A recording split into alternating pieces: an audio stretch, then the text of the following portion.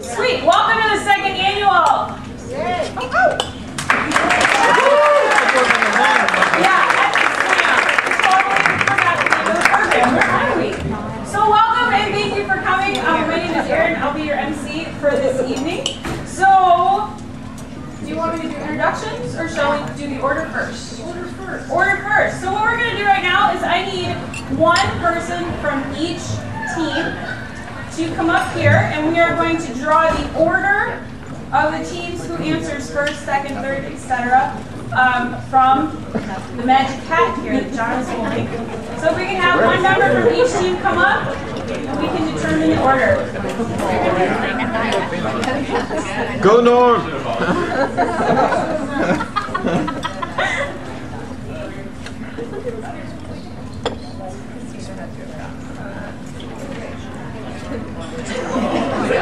Choose one number.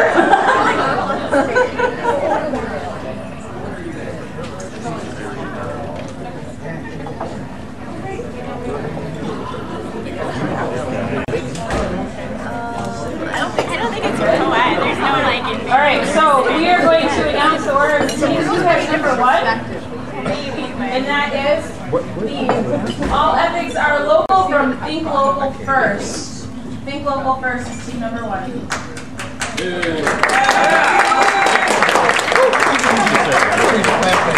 And team number two is the Next Generation Philanthropist. Team number three. The Dispute Resolution Center is team number three. Arbor Hospice, team number four. Green Hill School, team number five. And team number six. Life, Death, and Pickles.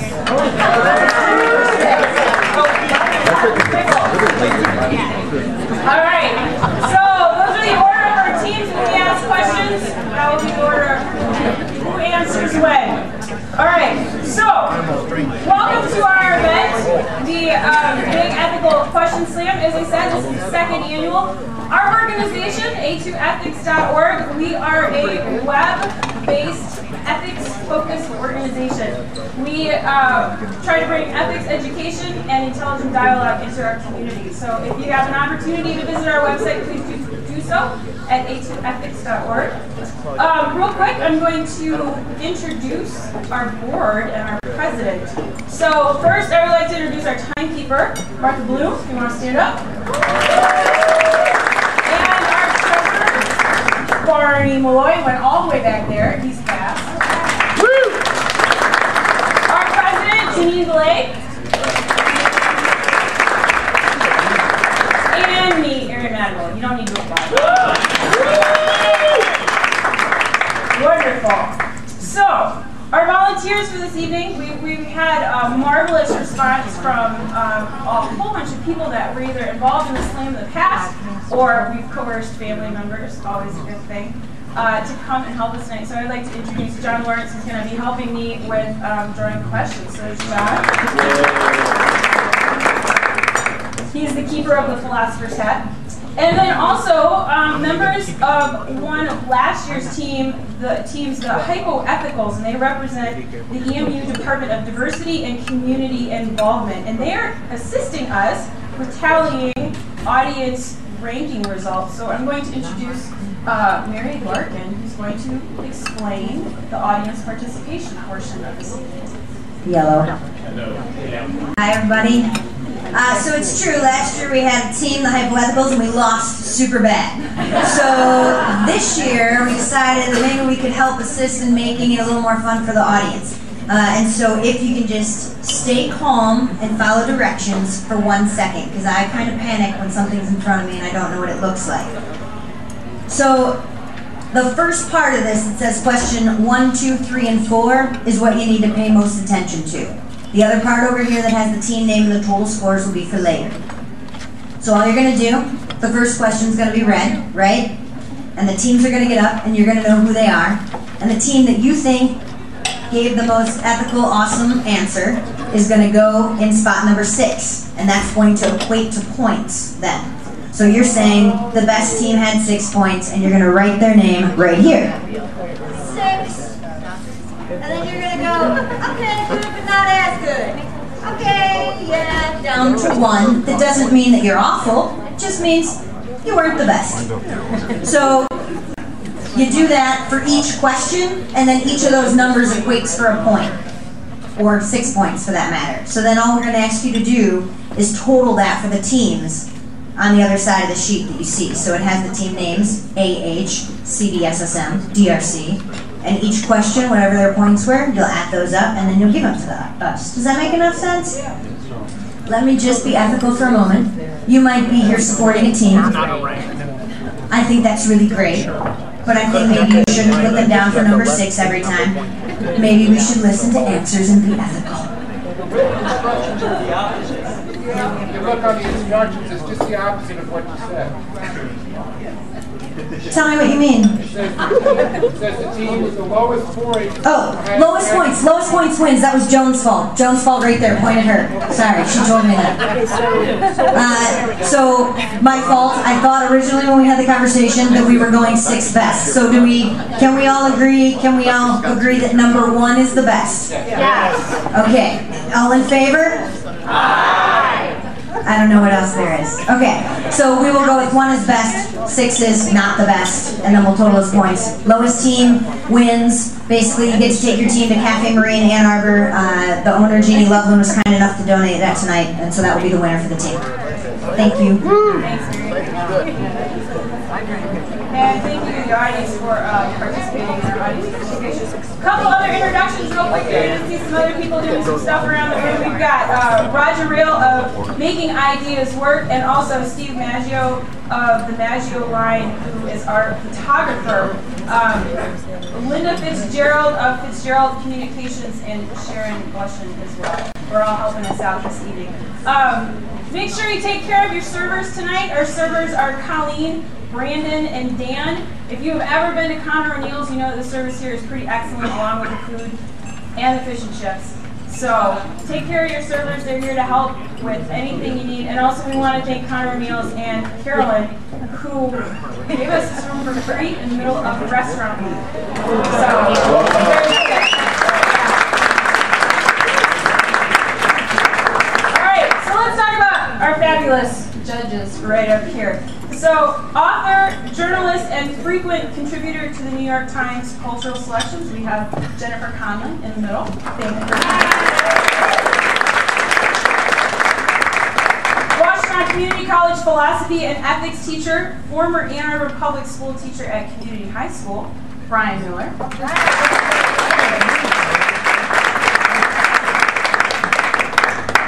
And also St. Joseph Mercy Health System Institutional Review Board and Research Compliance Administrator. Does that fit on your business card? Darlene Wahlberg.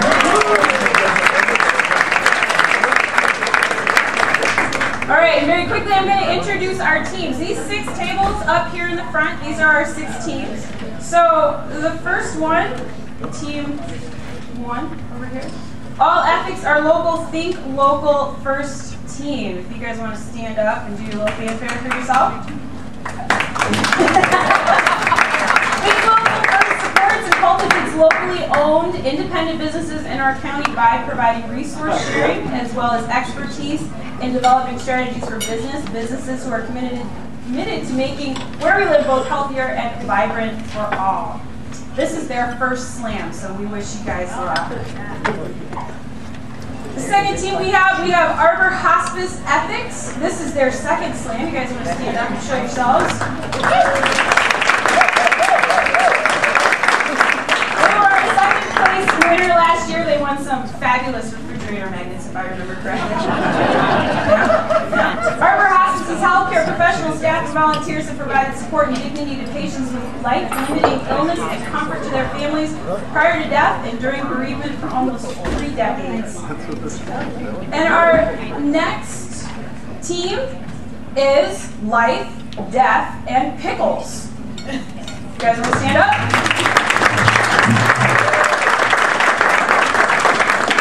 This team routinely confronts life and death situations in their work.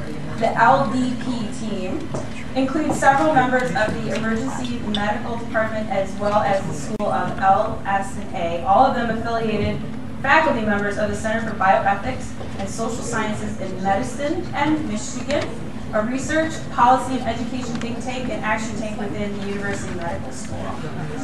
All right. And then we have the DRCs, or the Dispute Resolution Center.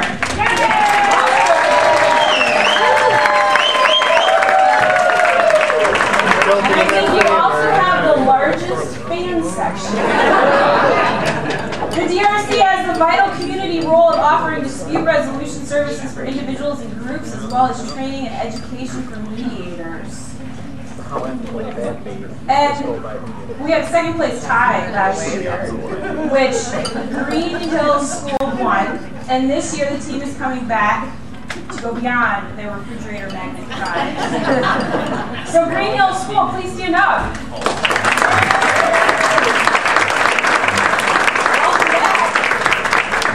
Green Hills School is the oldest independent, non-denominational college preparatory school in Ann Arbor, educating 540 students in the 6th through 12th grades. The 6th team is none other than the next generation philanthropists, and they have spiffy t-shirts and crowns.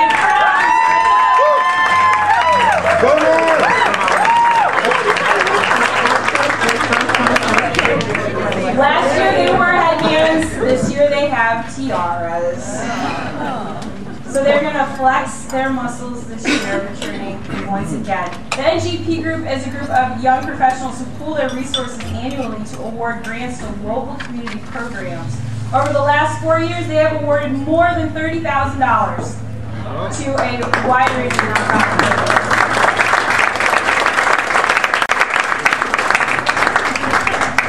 And now our fearless timekeeper, Martha, is going to explain the rules of the game. First, there are 7 rules to this game. The first is the rule of order. The team order has already been determined.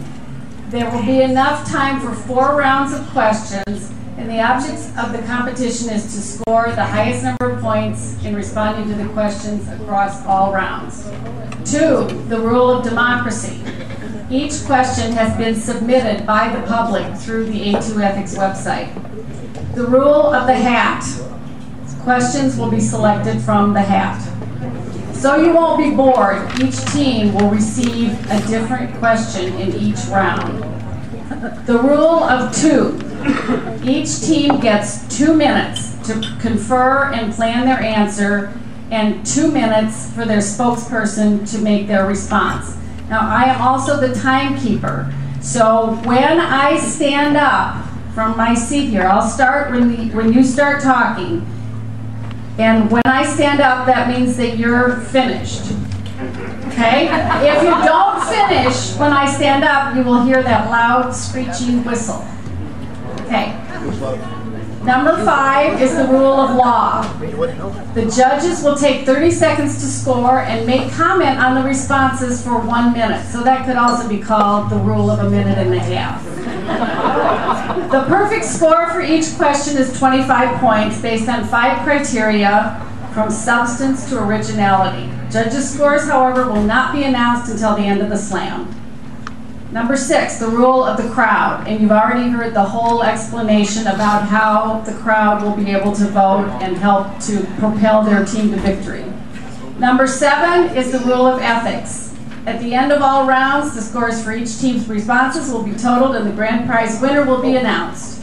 The grand prize winner receives $600 and the philosopher's hat for a year. Second place team, those infamous refrigerator magnets. That's it. Thank you and have fun. Thank you, Martha. And really, based on last year, you don't mess with the timekeeper, just so you know. So, shall we start our competition? John, bring out the philosopher's hat. Oh, great. Slight amendment to the rules. It was just pointed out by one of the judges that I should stand up when you have 10 seconds, not when you're absolutely drop dead finished, okay? So I will stand up. If I can do the math, I'll try my best to do it at about 10 seconds, okay? Thanks, Martha. Now bring on 10. All right, who's our first team? You have an 8, right? Think local first. Think local first. Your question is, can you give some examples of someone who has acted with dignity? Okay, your prep time starts.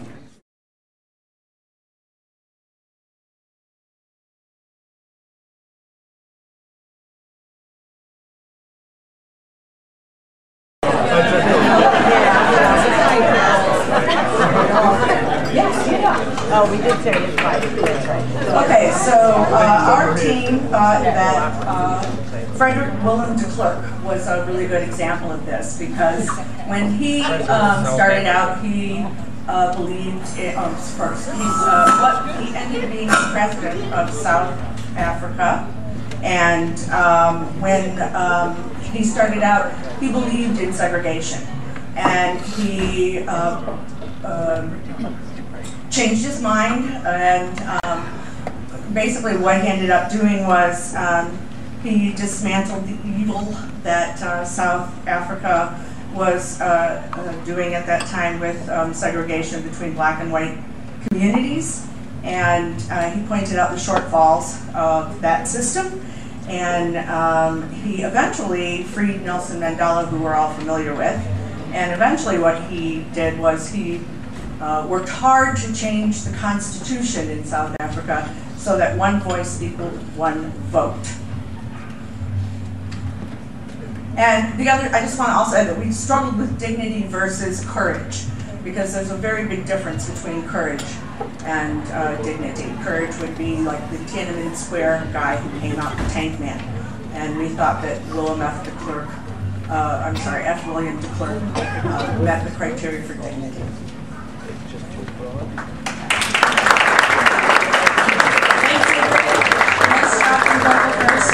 And our next question is for our next team. Who's our next team? Number 2.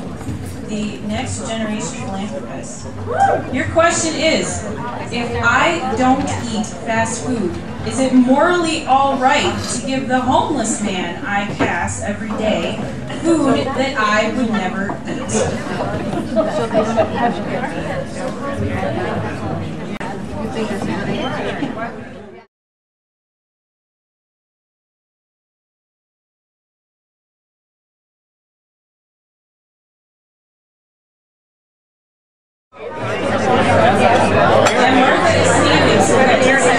Yeah, I went over there.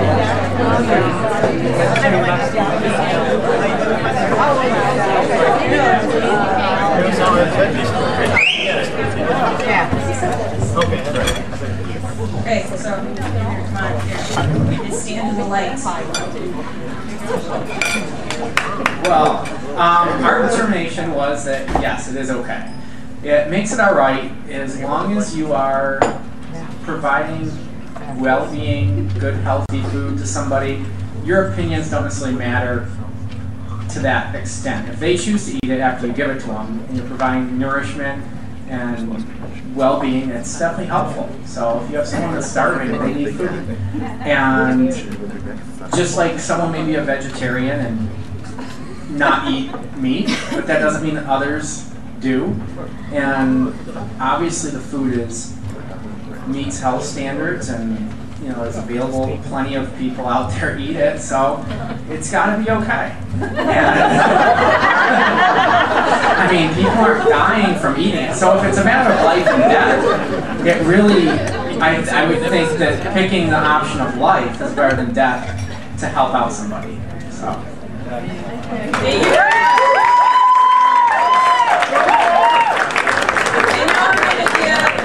Our judges a moment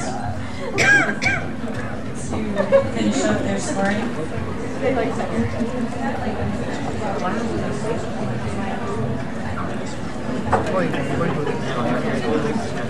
So, quick reminder on the scoring. When it comes to audience participation, the lowest score is what we're shooting for.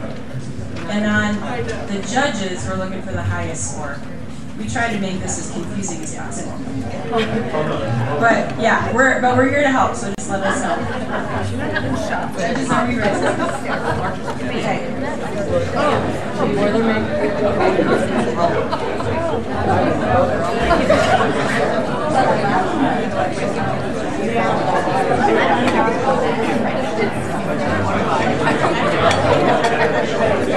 right, I'm going to comment very briefly on Think Local First. Their question was to talk about someone who has acted with dignity. They made an interesting distinction between dignity and courage. However, I would have liked to see them develop that definition further. Just because something is not something else doesn't necessarily tell us what that thing is. So, in any group, when you're talking about these kinds of terms, whether it be honorable, whether it be right, wrong, ethical, anything like this, and here's the word dignity that needs clarification, I think that would help. We like the fact that you gave many examples of how this person acted in a dignified way. But again, just make sure you define those terms so we know what the exact difference is between dignity, for example, and courage, okay? Commenting on Next Generation Philanthropists, I liked very much your being incredibly objective, understanding vegetarians have to make that choice themselves. You're not actually putting the food into their mouth.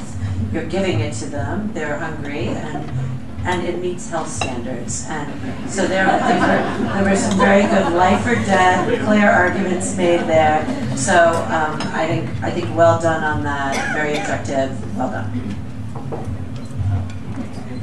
All right. So our next team is team number 3. Who's going next, guys? Dispute Resolution Center. Cool. So your question is, how should the public be informed and consulted in preparing for the ethical issues of a pandemic? What are the main ethical issues?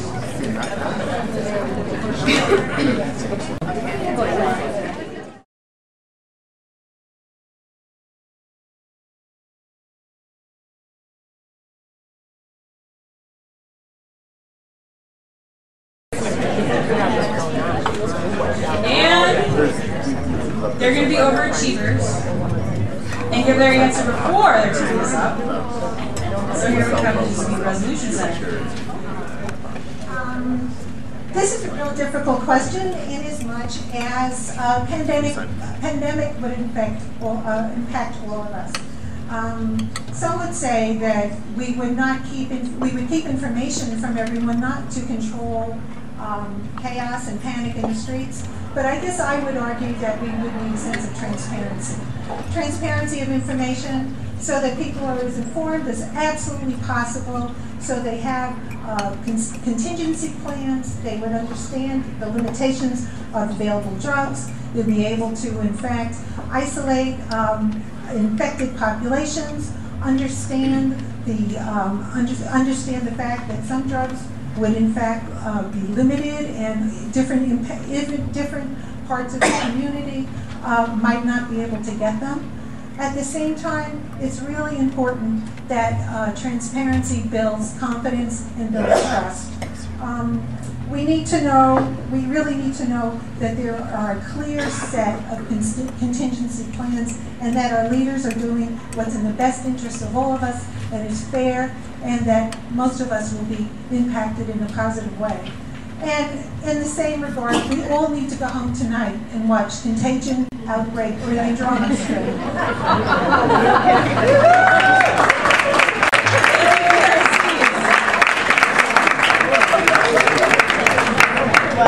And now we need some commentary from our judges.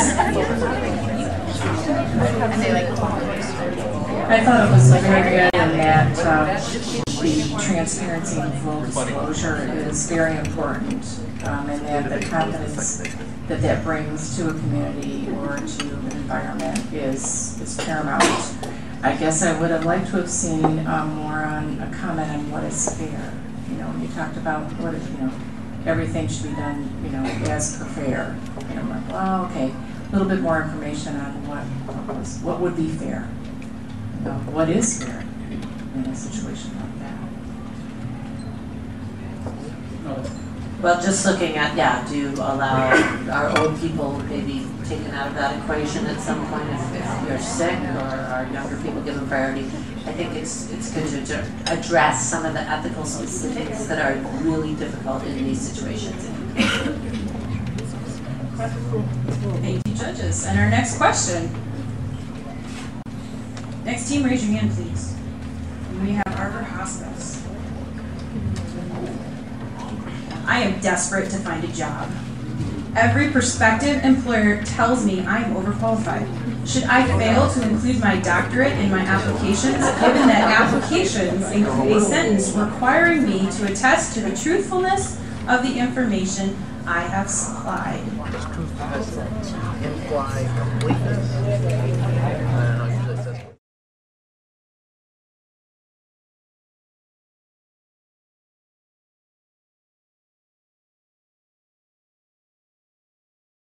And Arbor Hospice is going to give their answer for their 2 minutes. All right, here we go. Well, I think it's absolutely important to be honest about who you are. Now, you can be creative in how you do your resume. I mean, your PhD can be very small, like maybe 6 points. And your enjoyment, your hobbies can be a larger font. For instance, let me give you an example. Let's say I have a PhD in social work, which I didn't achieve, but would be nice to have. But I have spent the many years that I have spent working in a career related to social work, part of those holding administrative positions. I came to a point in my life, which I have come to, where I have realized that frontline work gives more meaning to what I do at this point in my life than what my PhD position could garner in the public workplace. I would then say in my interview, you may notice I have a PhD. However, at this point in my time, I have done a lot of soul searching about what my gifts and talents are, and I would like to apply for your position here at camp, working with young kids who are going through life transitions, who are struggling with who they are, because I feel I can bring the practical experience at your $9.50 an hour wage, then at that other wage that those of you who may have PhDs know goes beyond that hourly rate.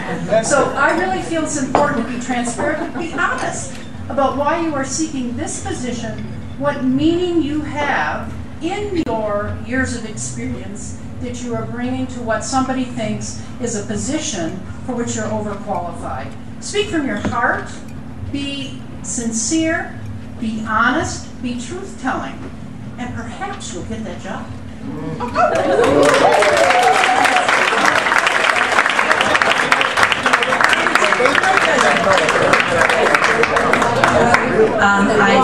I very much like that response in this probably very overeducated town that we're in.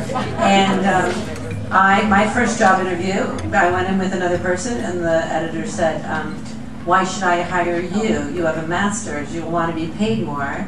And I was 21, and I said, no, I won't. And he said, you're hired.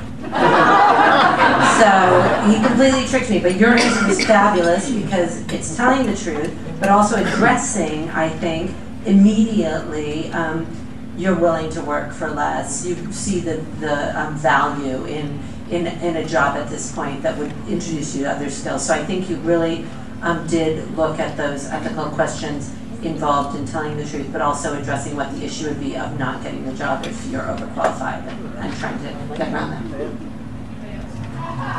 Just very quickly. I thought it was articulated very well. Delivery was great. The humor was interesting.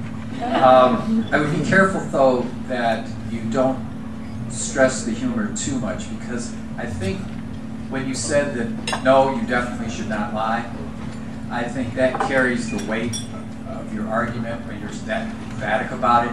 And then when you mentioned, well, just put it in smaller font, you know, while it was funny, I don't think it would look good in print, because we wouldn't catch the humor necessarily. We might take you seriously. So just be careful when using humor in these ethical discussions. All right, thank you, judges. And we're on team 5. Who's team 5? Green Nose. And Green Nose, your question is, Should we be prevented from having more than one identity other than our legal identity when we go online? Couldn't go online. Well, you could.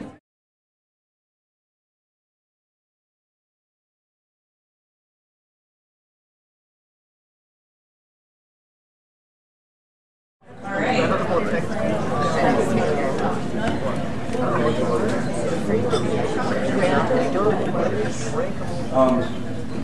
First of all, let me say how pleased my colleagues and I are to be here, this room full of people who are interested in talking about ethics. It's really nice to know that we're willing to light a candle rather than curse the darkness here, although I will confess I was cursing the darkness on the way over, thinking about the political discourse that's been going on recently. Now, the question that we have is very interesting because we live in an age that's constantly in transition now between our real life, RL, and virtual life, VL. And we're constantly being asked to rethink what the relationship between these two things are. However, we're not being asked to think about what the relationship is to truth and how truth is an important constant in our equation, which is the social contract that allows us to interact with one another on personal levels, romantic levels, financial levels, legal levels, all of these different relationships that we depend on when we talk about building a community. If in fact we draw a distinction between something like, say, an identity or something like a persona, then we can admit that we do have various persona, which is, I'm representing Green Hills, I should behave professionally, though a couple of more Smithics and I might start singing Irish songs. I hope that's not going to happen for your sake. But it would not reflect well on the institution that's trusted me. However, that would just be a persona. But if I can create a completely different identity, then I can run away from all sorts of responsibilities that help to strengthen the community. My family, my job responsibilities, my responsibilities to people on the street. So we want to be clear about the differences between the two. Thanks.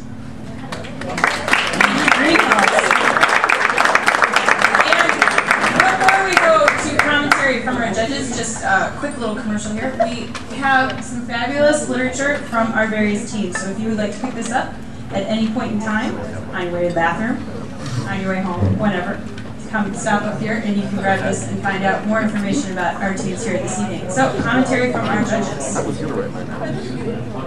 going to give them one more moment.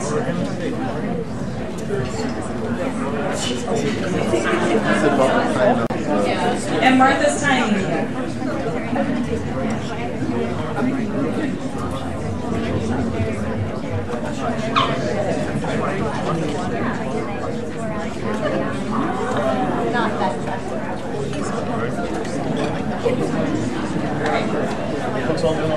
Okay, this topic, we certainly talked about it quite a bit as a judging team. And I think the strongest part of the argument had to do with the emphasis on truth and its importance in such a contract. Without it, the contract is null and void, it seems to me. And also the issue of responsibility. So I think those were the two most important concepts that were brought out in that argument. I think the argument kind of varied a little bit off the topic somewhat in times. I would have liked to have seen maybe more of a focus and maybe specifics. Where do we see this on the internet, whether it's Facebook, dating services or whatever it may be, or posting things, blogs without your name on it and such. So I would have liked to see maybe a little bit more detail on how we see this on the internet. I agree on that, though I have to be ethical and say I went to Green Hills. So. I think that it was great, the community and the fact that he brought up legal, financial, romantic, all the places this tends to come through. But yeah, maybe more specifics on the actual internet. Thank you, judges. And team number 6, and this is the last team for this round, is Life, Death, and Pickles. Thank you for writing a big number 6 on your team sign. And your question is, What is the ethical impact of corporations being regarded as people? All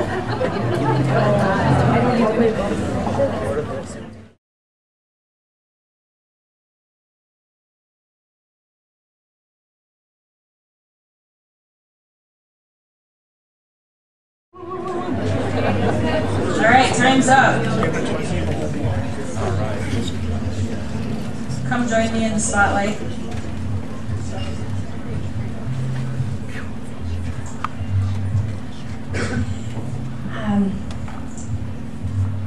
I think from our team's perspective, we found this a challenging question given some of the recent pieces of information and points of view that are in the public eye with Congress evaluating whether or not a corporation should be regarded as people or as a person. There are a variety of points of view in the respect of if one does consider a corporation as a person, does that then give people an opportunity to take some kind of action against them? If there were a legal action, to be able to take on the corporation versus the individuals within the corporation.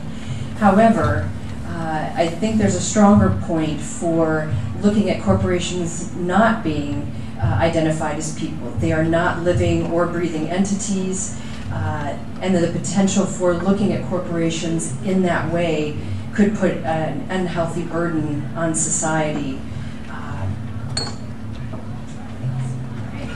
Thank you.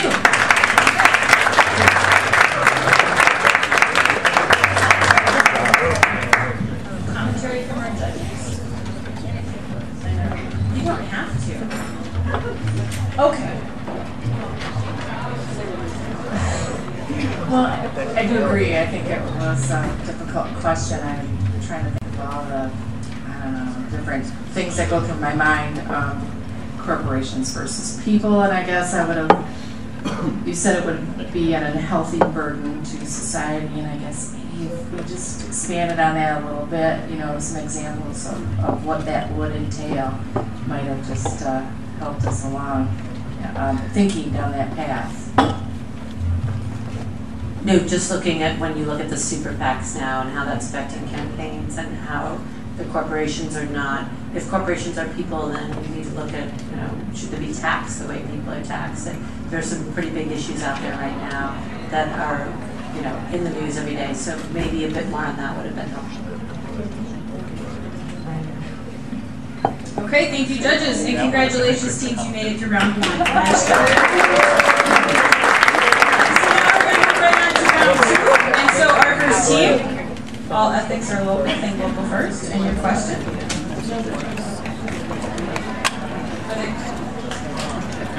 Sorry, Judge said to turn in homework first.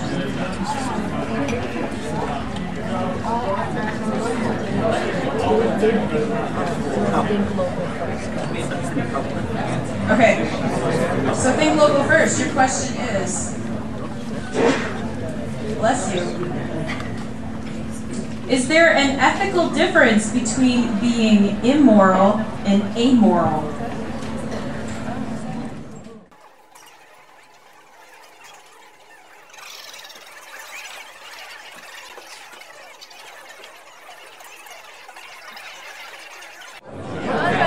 That's what I thought. I just wanted to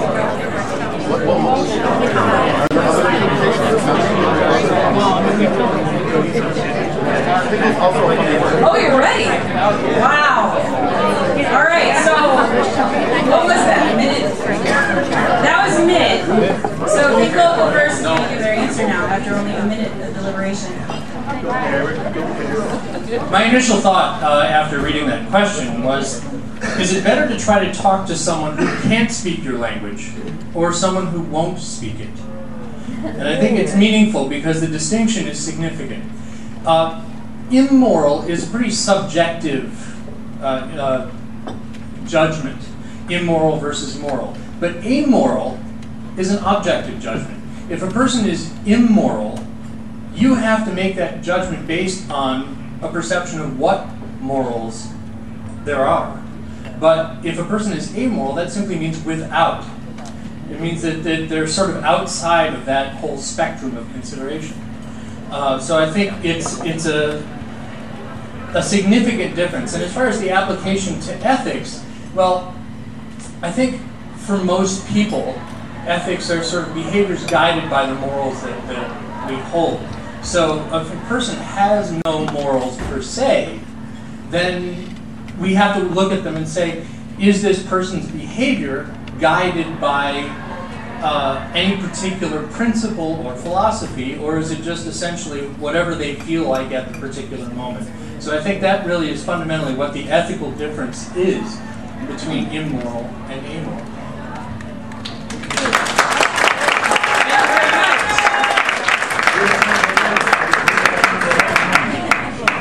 We're going to give the judges a minute to deliberate and check their scores.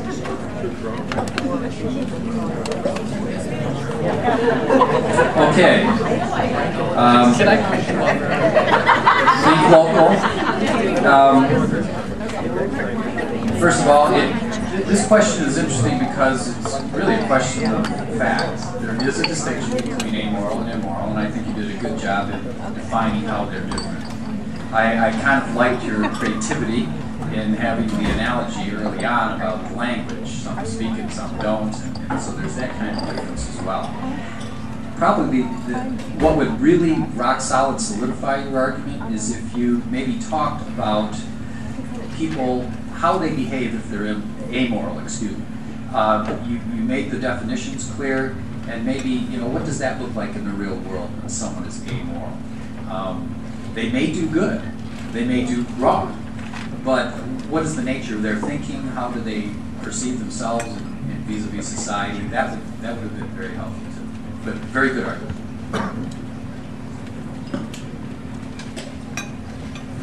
Okay, and T2, which is the next generation philanthropist. Your question is, does buying green make me a better person? You have 2 minutes.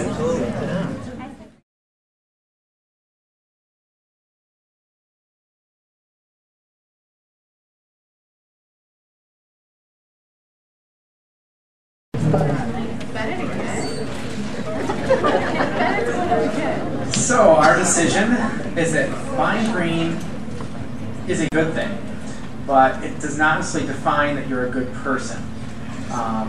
Just as not buying green doesn't make you a bad person. Different people have different means, different things available to them, and not everyone can buy green things, and it depends on everyone's circumstances.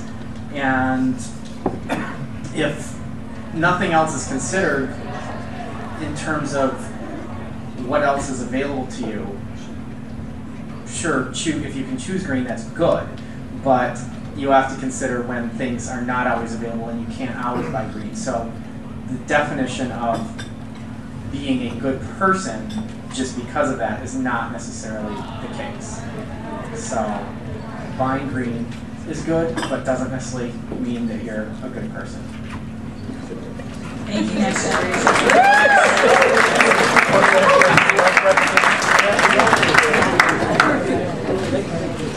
Okay, next generation. I like the fact that you brought up that this is a class issue on many levels because it is more expensive often to buy green. But there's also, there are ethical issues around green products, which I think are interesting too. There are a lot of products that pretend to be green that aren't. And you actually, if you even have the means to consume green, need to look closely at labeling and where things are coming from because it has become a promotional branding, marketing way of doing things as well. So there is another ethical issue with green, and buying green isn't always actually ethical. But beyond that, yes, very well spoken. Thank you. And team 3, the DRCs, right? Right.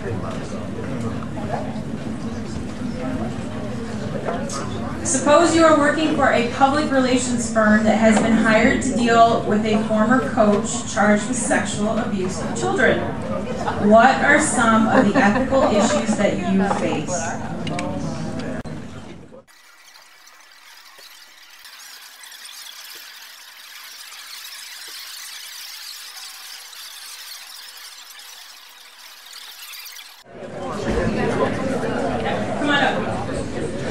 see you on camera in the spotlight.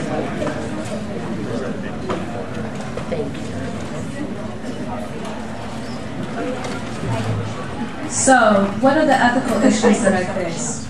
Can I be objective with the client? Can I separate the act from the person? Can I determine a rational or cause and make the public aware of extenuating circumstances? Should I recuse myself from the case or quit if I can't address the above? So for this question, I think what really we settled on is, can I really put my own beliefs and thoughts aside and do my job effectively? And what doing my job effectively may mean is, can I do what I'm paid for? Can I represent my client's best interests? And sometimes that best interest is for me to be transparent about my ability not to be able to represent them and to perhaps reveal what's going on. I think an ethical dilemma that any employee has is about doing the best job that they can in their position. And then the last thing with this is, should I get a job at Penn State? Thank you, DRC.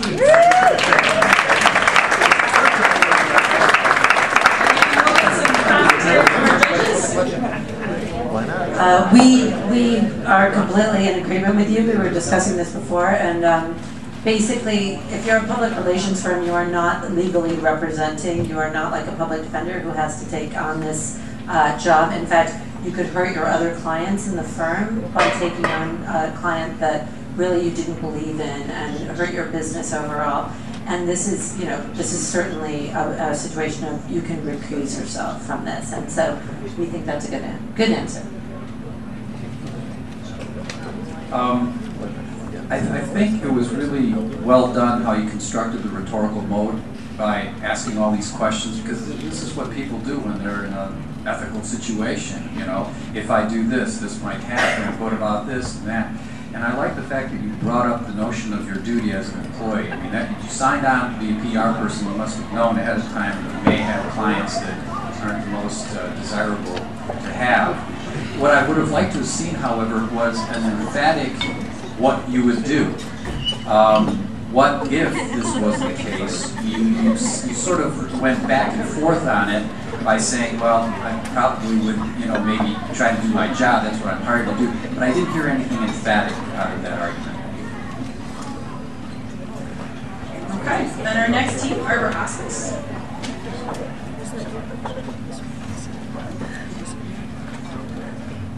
Describe the ethics of a military that is planning to use robots rather than humans in battle.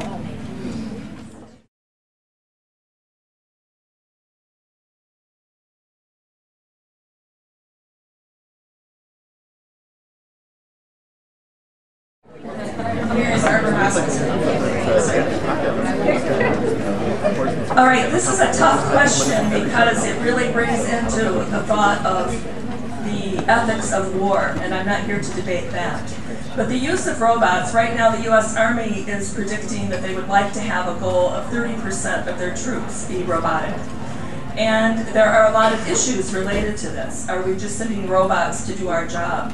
Certainly the Army that has the robots can be the aggressor and not have the damage and the loss of life that the other side would have. But behind the robots, there have to be human beings making the decision.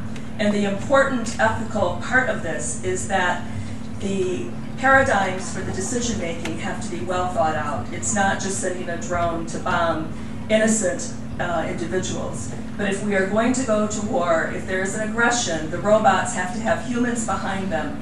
And the decision making has to be well thought out so that there is the transparency of what they're doing, that we're not just out to take over the world because we have the better toys and we have the bigger equipment to do so. All right, thank you very much. We have commentary from judges. We're going to give them a minute. I mean, I agree. I think that's a good point. The software development, there has to be a human behind that decision-making capability, right? So you're still accountable for your actions, whether it's robotic or a person. So I guess maybe we could have explored the, I don't know, ethical ramifications of the robot. You know, I don't know. Yeah, just very quickly, you mentioned drones and robots, and they're clearly different, but you sort of use them in the same vein. So, you know, clearly one has an operator that makes all the decisions right there in real time, whereas if you had a robot, it would certainly be programmed to sense aggression or however it's done, so it would be a little bit more generalized, if you will, in terms of what it can do, or it's not necessarily an operator-specific sort of thing, so it goes back. And then would you hold the programmers ethically responsible for the deaths? But I thought that your delivery was great. You just articulated each point. I like the use of the fact. I'll have to do a fact check on that, so I'm not sure that that's necessarily true, but it's interesting nonetheless, and it's always good to throw out some of that stuff. But overall, pretty good job. All right, so we're going to go to Team 5, Green Hills.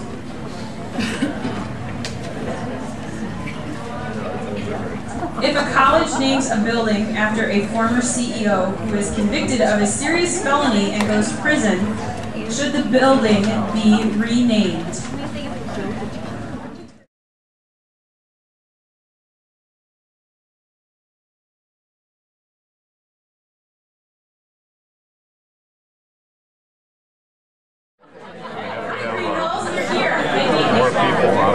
All right, we are wrestle with this particular question here. Occasioned a lot of discussion at our table. We feel that it's a sort of a two-way street when an institution accepts money from somebody. There's an implicit bargain here that the money that's being given is given by a person of good character, whose name is going to be on a building, and that name on a university's building is affiliated with that university. So in the event of a felony conviction, as students walk by this building in the future and somebody's name is up on the building, it seems to imply that the university is okay with what's happened by keeping this name up on the building. And therefore opens up a whole host of ethical worms of unpleasant implications. So we feel that the name probably ought to be removed from the building as a result of ethical transgressions that are resulting in people ending up in prison. Thank you. Thank you, Green Hills.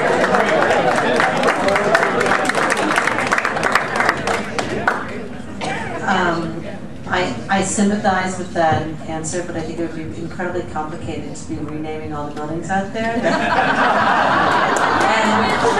And you also now have, when you accepted the money, you did accept it on the faith of the character at the time. And on top of it, what are the ethics of renaming a building and taking double dipping, taking another bit of money? Like, oh, you can have your name on this building if you give me another 10 million. And in fact, would we not want to then choose people whose character might be flawed for buildings?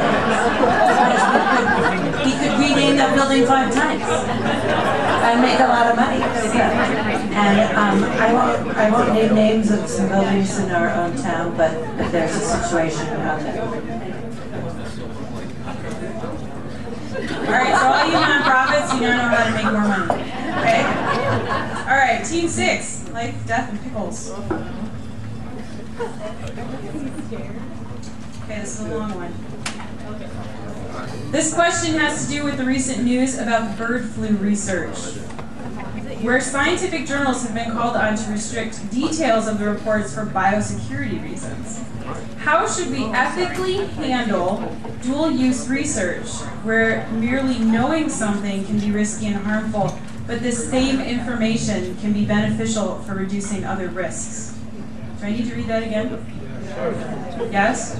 This question has to do with the recent news about the bird flu research, where scientific journals have been called on to restrict details of the reports for biosecurity reasons. How should we ethically handle dual-use research, where merely knowing something can be risky and harmful, but the same information can be beneficial for reducing other risks?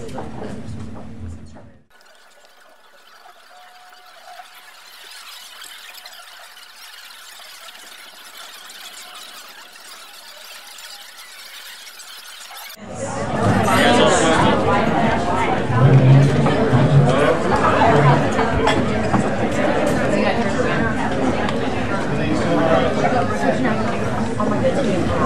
he's put on the head of power. And here we have life, death, and pickles. We're going to need less of a commentary. Okay. So I don't know if people have been following the news. This is in relation to some researchers in Denmark who were doing work with the avian flu, the H5N1 virus. They do work in ferrets, and they figured out a way to mutate the virus so that it could go airborne from one ferret to another ferret, which it was never able to do before. They submitted their results in 2 separate papers, one to the journal Science, one to the journal Nature, and while they were under review, a biosecurity advisory panel to the Department of Defense and Homeland Security advised the journal, came up with a recommendation to the journals not to publish the methods of these papers, in these papers, on the concern that the information could be used nefariously to create dangerous viruses. There was a, so the question becomes, is this one censorship, which we think is wrong? I'd say, first of all, this is how it was played in the media as a question of censorship. It's not a question of censorship because the governmental body that made this advice was giving advice. They had no control, they had no authority. They were simply asking the journals to make this restriction. It comes down to a question of freedom. Clearly, there's a freedom to publish this information, but freedom does not mean that you need to do everything you are free to do. So the scientists who are presenting this work, and most importantly the journals, have an obligation to take a look at this and look at the balance between scientific freedom and the importance of sharing results with methods so that they can be reproduced versus any possible adverse events of published adverse consequences such as security implications. This is a responsibility of the journals, and the editorial board has the responsibility to weigh these decisions and make a decision. So the journals are in the seat of power, they should make that decision. You shouldn't do everything you can do.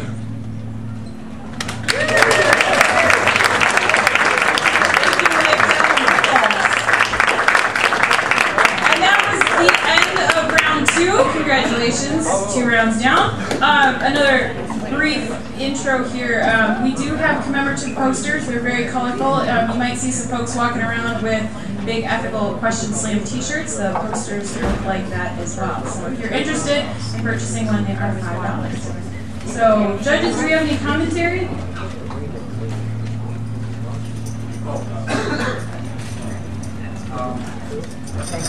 I really liked the fact that there was a backstory to this. It kind of helped give it a context. However, part of the question had to do with the information gotten from this research could be beneficial for reducing some other risks. That side of it wasn't really brought out that much. And to be honest with you, I'm not sure what positives could come out of it unless it was, if in fact someone else created this potential, that we would, through this research, we'd be able to combat it. So I wish you would have maybe gone along those lines a little bit and talked about that. All right, so we're going to come back to Team 1. I'm going to let the judges finish their tally for the end of this round. Please remember your servers, Colleen, Brandon, and Dan. They're out and about and around, so if you need anything, let them know.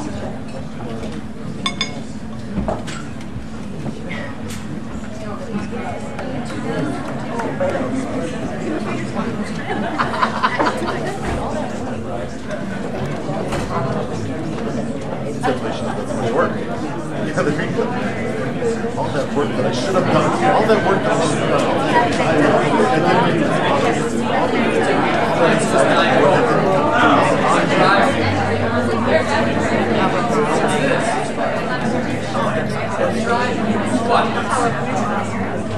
Who bought this drink?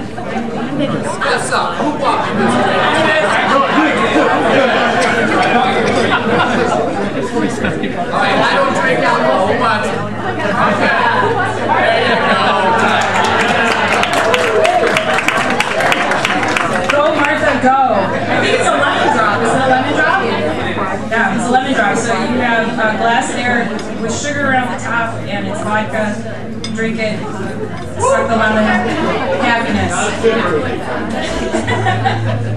Yeah, as Janine says, you're working. All right, are we ready for round 3? Okay.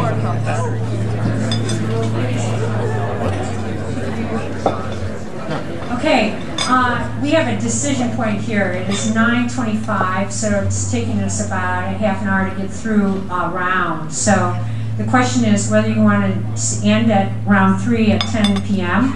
or go to round 4. So what's the choice? All in favor? Wait. Okay. 3. Rounds, raise your hands. Put your hands down, please. Everybody for 4. All right, 3 wins. We're staying for 4 rounds.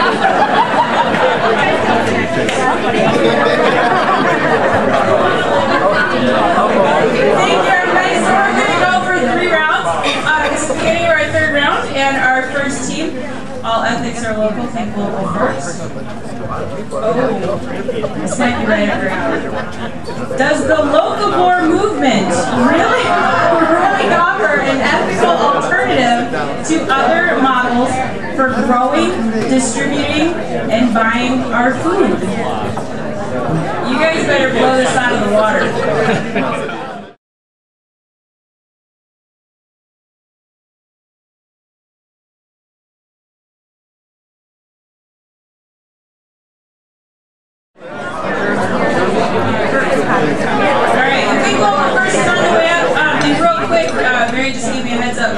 Rankings for the audience participation, you want to make sure that you transfer your rankings so that, like to the back of your sheet, so that they can be taken to the back and tally quickly. So you want to make sure you're tallying all of your scores, okay?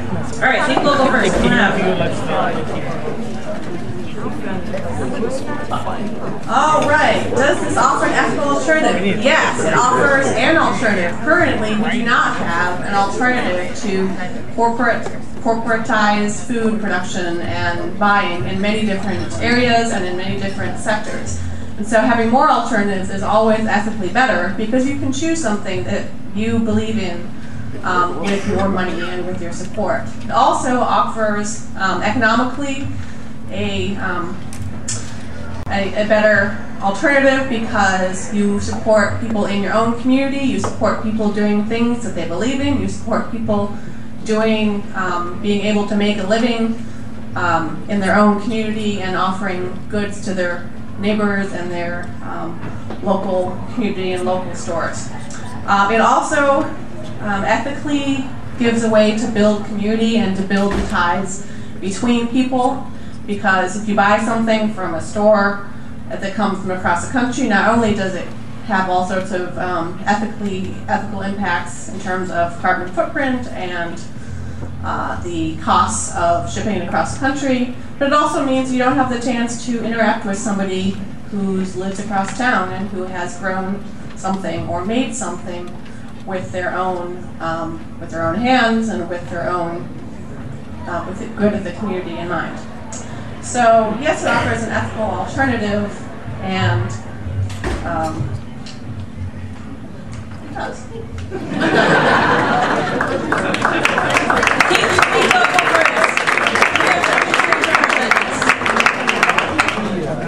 Okay, we're very happy that Think Local first got that question. It feels like it was sort of set up, and that's okay. I think nobody in this room would probably disagree with local being fabulous. There are, though, as was brought up earlier, local can be at times more expensive. And I know one of the good things is the bridge card, which is the welfare food food card you get. If you take that to Eastern Market, if you take that to Ann Arbor markets, you get double your money for that, and that is a great thing that we've done. But then you also see in Eastern Market how difficult it is for people to actually know how to prepare that food, who need that food. So there are some ethical issues because there is a bit of a class thing to locavore eating, which a lot of people in Detroit are working really hard to change. but because it is the best alternative.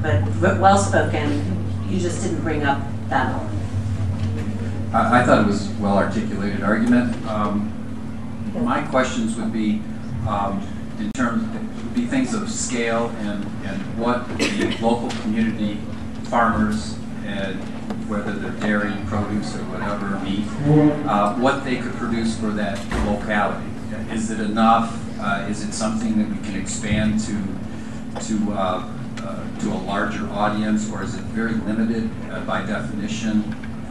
So there are those things as well in terms of just how much food. I mean, if you're going to feed New York City, you're not going to grow food anywhere near New York City, probably, unless everybody has their own little garden on their rooftop. But so I kind of wish you would talk maybe about that. Are there limitations to a little more movement as far as just the feasibility of offering that to everyone? All right, thank you, judges. Team 2. Next generation philanthropist.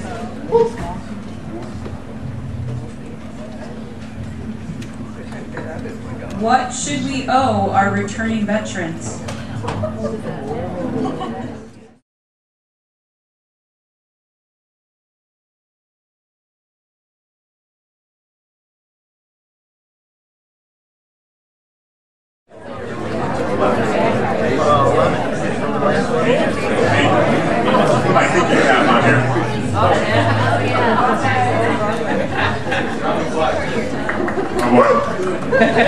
Alright, so our answer for this question is that we feel the main thing that you have to do to support the veterans that are returning home from a war zone is to give them support and education to be able to access the programs that do exist for them, because there are a great deal of programs that exist for them even now, but a lot of the times accessibility is the issue. So we feel that that is probably the most important thing that we can give a veteran, is that support and information and education for the programs that are available to them.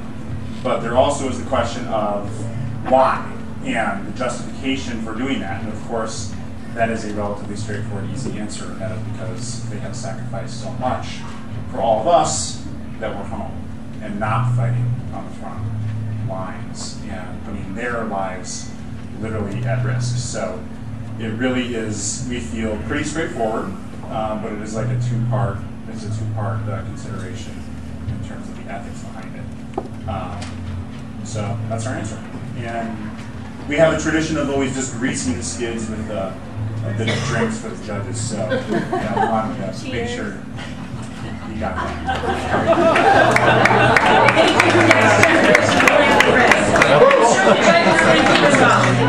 Barely that.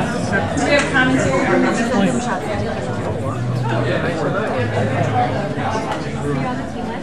I think that most people in this room would agree that returning veterans deserve better treatment than the Vietnam veterans, certainly. I think we learned a big lesson there, but I would have liked to have you focus more on who the we was. Is this government? Is it the community that the vet returns to? Is it every one of us in that community? Is it just the Veterans Administration down the street? Is it the businesses, the local businesses?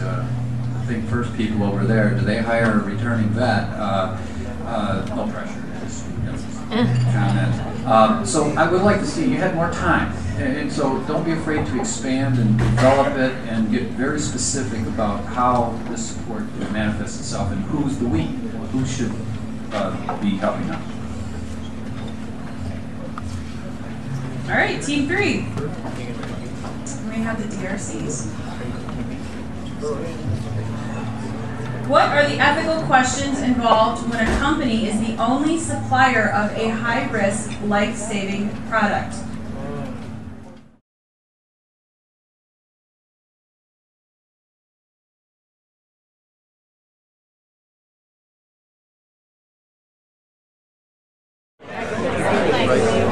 And it looks like the DRCs are ready. Nice job.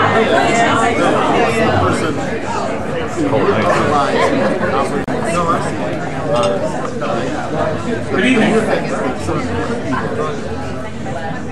keep you honest. There seem to be three issues for us that we would focus on: pricing, supply, and disclosure. In the pricing issue, if you're the sole supplier for a life-saving product, how do you price the product in an ethical way so that you're not gouging but recovering your fair return, considering investment in products that you may have been high risk in the past that you've lost on, but in this case you have a success. With the pricing, though, comes a responsibility to ask the question, what about the indigent? And how do you price to the indigent population, or the population that can't pay for it? What provisions can you make for that? Among those provisions certainly would be to donate the product, but if you donate that, you're incurring costs that presumably you're going to recover from some other customers. And should it be fair then to have customers pay essentially twice for the life-saving product? Or do you look perhaps to the government? Do we as taxpayers wish to assume that responsibility? With respect to supply, what happens if the company goes out of business? Is the company ever allowed to go out of business? What happens to the intellectual property that gave you this position? Can it be transferred to some other entity to take advantage of, particularly if there are people whose lives, as stated in the question, depend on it? Finally, in the disclosure area, what we don't know from the question is, how does it improve, how does it save the life? What is the quality of life that results from the life having been saved? So there is an obligation for full disclosure. It may be possible that the quality of life that ensues from this product is not the quality that one would wish to take advantage of. It's important to remember, the life you pay to save may be your own. Thank you, dear Steve.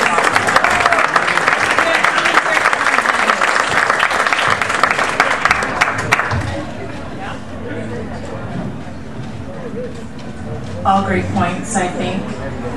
Also, another thing to consider would be what the type of disease or that you're trying to treat. In other words, is it pretty widespread, or is this a very small population? All right.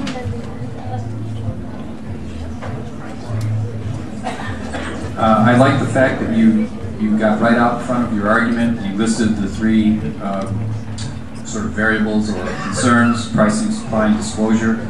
I would have liked to see, I know you were running out of time, I would like to see you talk a little bit more about the disclosure. I wasn't sure exactly what you were getting at there. I know you mentioned that the company should disclose exactly what the product does. I would think the FDA would make them do that anyway, so I wasn't sure. I was thinking, when you mentioned disclosure, I was thinking maybe you were going to go a different line of attack on that one, so I didn't quite get that one. But I thought the argument itself was very clear, very organized, and you looked at many of the issues that surround this. Thank you, judges. And we are on team 4. Okay, Arbor Hospice. Is it right to base the punishment of adolescents for crimes on the findings of neuroscience, such as the use of brain scans demonstrating their brains are less mature? Do we have a responsibility to use the findings of neuroscience to reform punishments? Would anybody like me to read that again? There are a lot of big words. I'm going to read that one more time. Is it right to base the punishment of adolescents for crimes on the findings of neuroscience, such as the use of brain scans demonstrating their brains are less mature? Do we have a responsibility to use the findings of neuroscience to reform punishments? Good luck.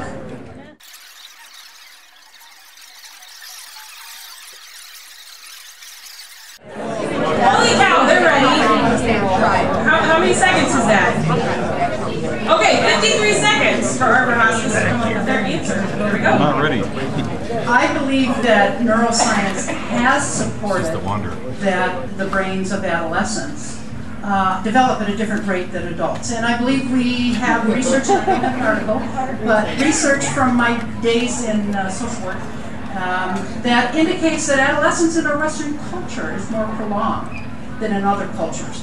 Because of that, I think we have a duty to use neuroscience to enhance punishments for adolescents. I believe some of the research indicates that adolescents are less capable of understanding the full ramifications of their decisions made during adolescence, but they're also more capable of benefiting from, let's say, rehabilitation rather than punishment. Yes, I don't think we can ignore that.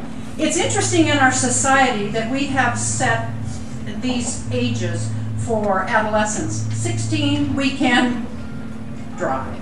18, we can go into the military. 21, we can drink. I believe for some purposes, we need to revisit some of those things based on neuroscience. When is a child mature enough to go to war? When is a child mature enough to drive a car? When is a child mature enough to vote? All of those, I think, can be enhanced, as well as the decision with punishment by the use of neuroscience. And I think we do our population and our culture a disservice if we don't use the sciences that do exist to enhance decision making. And we do a disservice to a population that could benefit from rehabilitation probably more than at any other time when they are adolescents. And how are you?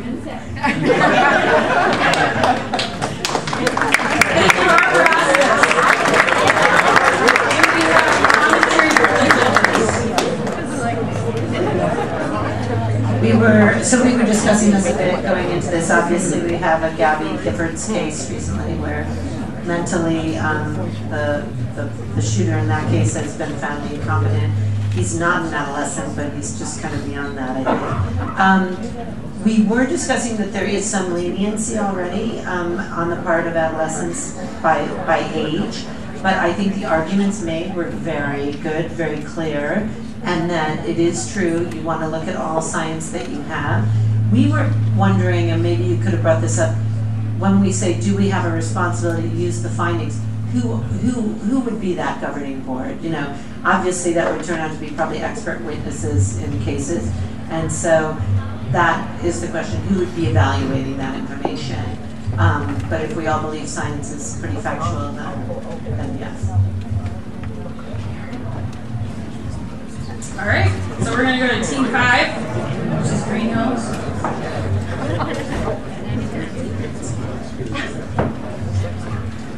Are zoos unethical? Yep, really, that's the question. Are zoos?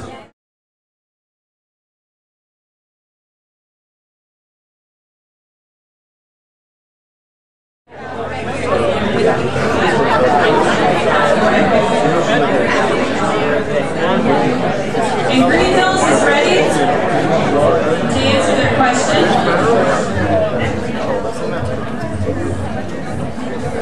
All right, my colleagues and I feel that the question is actually not so much about zoos, but about a different kind of question, which has to do with species and what Peter Singer might call speciesism. Does one species have the right to benignly, paternalistically decide what's best for another species? And so you could look at zoos as being a kind of benign captivity, if you want to, or you can look at it as an opportunity to pragmatically educate so that you can create other opportunities both for people to learn, but also for conservation and preservation.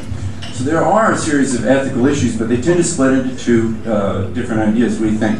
One is focusing on the ethical operation of any zoo, which is important, which is to try and create the most benign possible captivity, but it's still benign captivity. And what are the responsibilities? Do we have that right?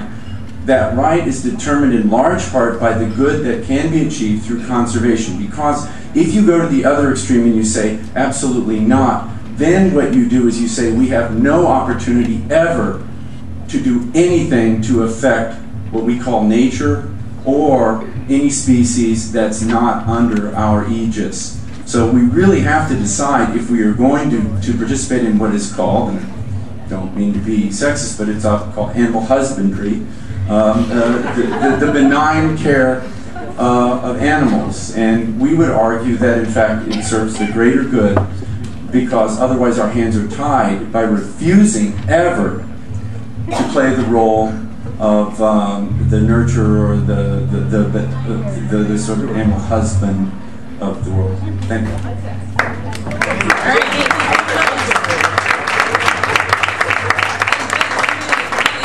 and give all of you guys just a heads up about audience participation. Hey, Mary, can you stand up? Mary, can you stand up? So, you've met Mary before, and she explained the rules about audience participation. So, when we're done with round 3, if we could have each table select one person to take their audience participation scorecards back to Mary. You guys without a table, talk amongst yourselves. That's Mary over there. Okay, so, judge commentary. I thought it was pretty good. I liked all the points made. I don't have any criticisms at all. I give you a point just for mentioning the singer. One thing I don't think that was looked at. You talked about the the conservation, preservation of species and whatnot, and then you mentioned this benign captivity. But I would think there's even yet a deeper negative that one could talk about too. Some of the forcible forcible ways in which animals are captured. Perhaps you could have looked at some of those kinds of really truly negative and unethical kinds of practices. So the benign captivity to me was just sort of no harm is coming, no good is coming necessarily. They're just being held captive. So I would have liked to have seen something a little stronger in the negative. Okay, thank you, judges. And our last question of this round for Team 6, life, death, and wills. What is an act in business that you regard as one that goes above and beyond your obligations as a business? What is an act in business that you regard as one that goes above and beyond your obligations as a business?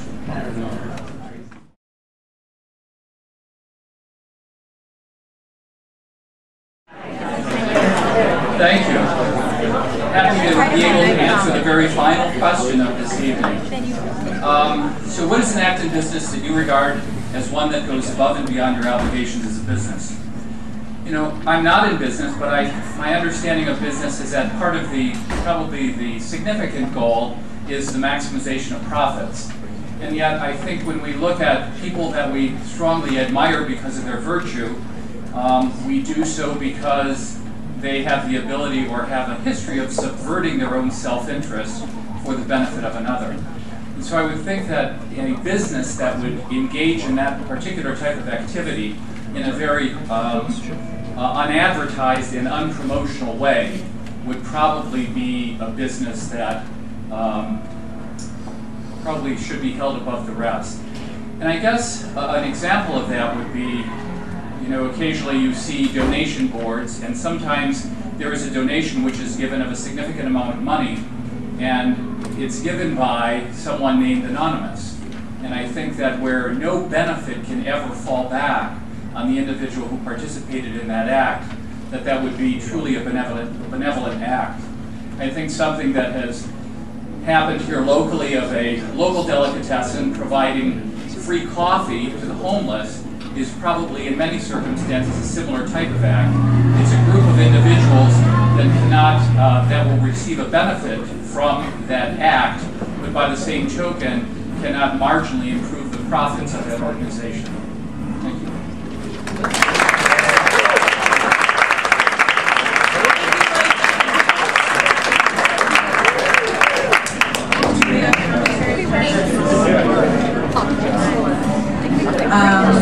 I would very much agree. I think Life Death did a great job. I think it is going beyond being self-serving and looking to the betterment of the community. And you obviously mentioned some companies we know. And it'd be nice if Groupon, a bunch of Michigan guys, could maybe open a little office in Detroit instead of Chicago. But it is what people do. And you have to also look at the ethics of kind of getting your company off the ground. But we know healthcare, is a key thing, and these are basic rights that we hope companies give. But to go beyond, as Zingerman says, with giving out free coffee, for instance, is a great example. right, so that was the end of round 3. Can we have a big round of applause for all of our teams?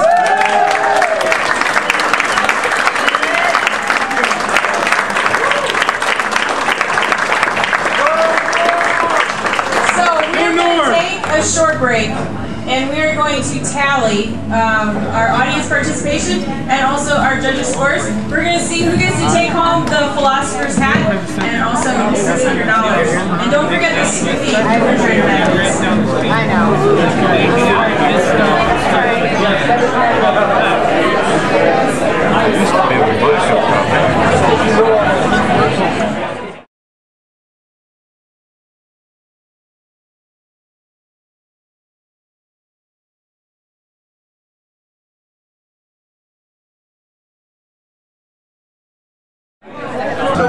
So Mary's up here. Do you want to announce the winner of our People's Choice?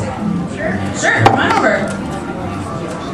It was super close between the first 2 teams, so it was only 10 points difference within the first 2, and then the rest were about 100-point different after that. The runner-up, you don't win anything, but you are amazing. With 276 is the DRC.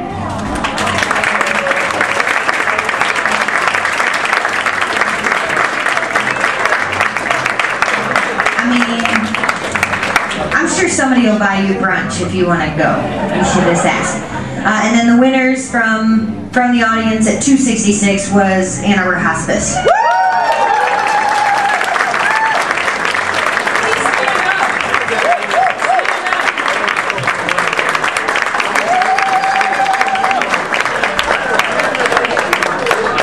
Congratulations to Ann Arbor Hospice for the People's Choice Award, and can we have a big round of applause for Mary, Catherine, and Joan, who put all of that activity together.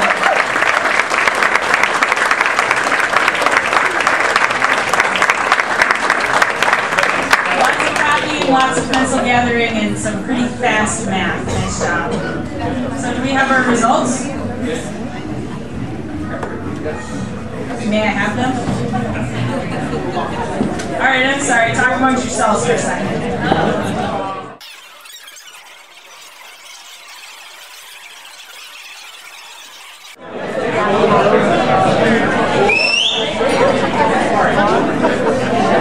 So once again,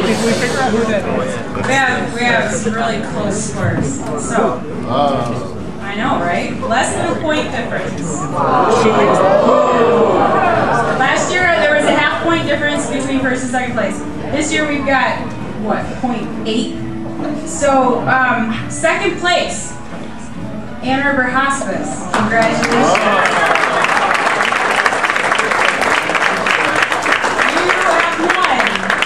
A set of Emmanuel Kant refrigerator magnets.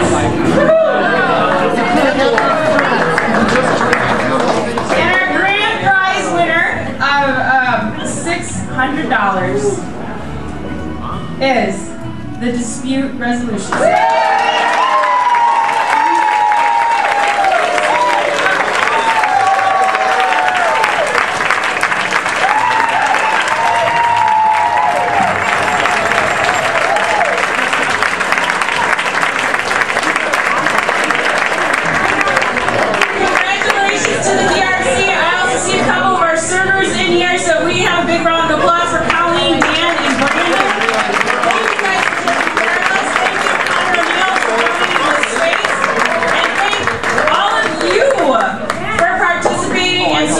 A2Ethics.org. Have a fabulous weekend.